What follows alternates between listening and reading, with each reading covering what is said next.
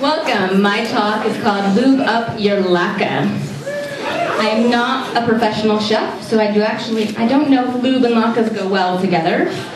But as a sex talker, I do know that lube and your genital regions do work well. So with that, we're going to talk about sex.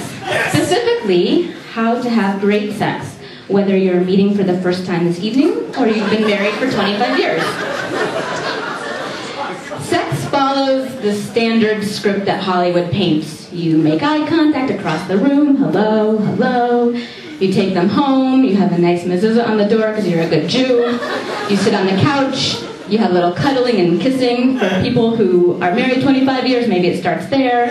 You go in the bedroom, the clothes come off, the lights go off, the mouths go shut because we never talk about sex. It's easier to have it than talk about it.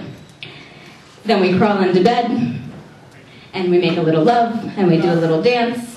Sometimes we have some genital caress. Sometimes we have some oral sex. We definitely have intercourse. And 10 minutes later, we have the orgasm. And if you're following the Hollywood script, you have it at the same time as your partner. And that is our script. It kind of follows this linear model where you ascend a stairwell of certain activities in a regulated order to the very top of your goal, of your simultaneous orgasm. And that is our goal-oriented model of sex. But that's a lot of pressure. That's a lot of pressure to follow.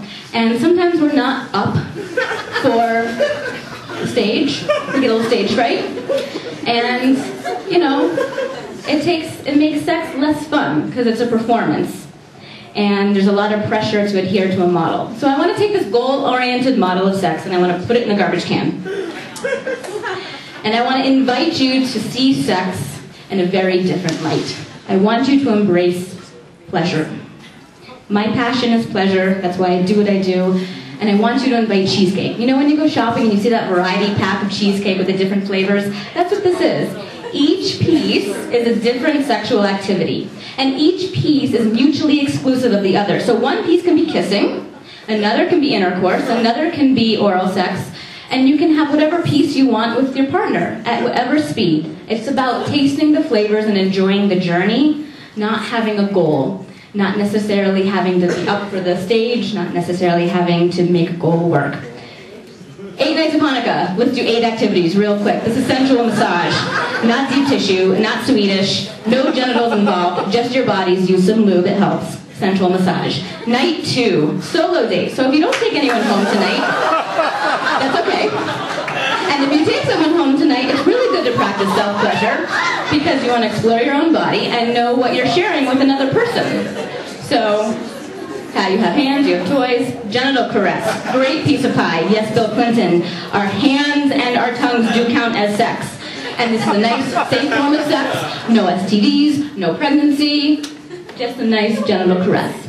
Night 4, kissing dates. This is my favorite. You're not allowed to have intercourse, you're not allowed to take your clothes off, you're only allowed to kiss. So either drive up to the top of Flagstaff or sit on your couch, but kiss head to toe and just make one night a kissing date.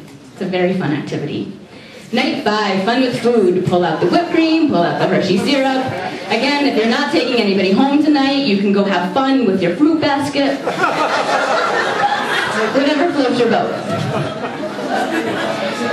Night 6. If you do like intercourse, there's 8 nights of Chanukah. Play with 8 different positions. You can do all 8 on one night, or you can spread out your positions through the 8 nights of Chanukah. So again, have fun with it. Night 7, find an exotic place to have sex, whether you choose the beach, the ski slope, the car. There's some bathrooms in the back. We have an intermission soon. You can go make out with your partner there. Find an exotic place. And night 8, have some fun with lube. I don't care if you're 21 or 81. I don't care if you're man or woman, married, single, committed. Lube needs to be your best friend by your bedside. And at the end of the day, guys, the message is pleasure. Don't worry about being on stage. Don't worry about making sex a performance where you have to put a lot of pressure on yourself. Make it about the cheesecake. Make it about the journey of pleasure. And with that, I'm Dr. Jenni Skyler, and we have an intermission with Just Goody.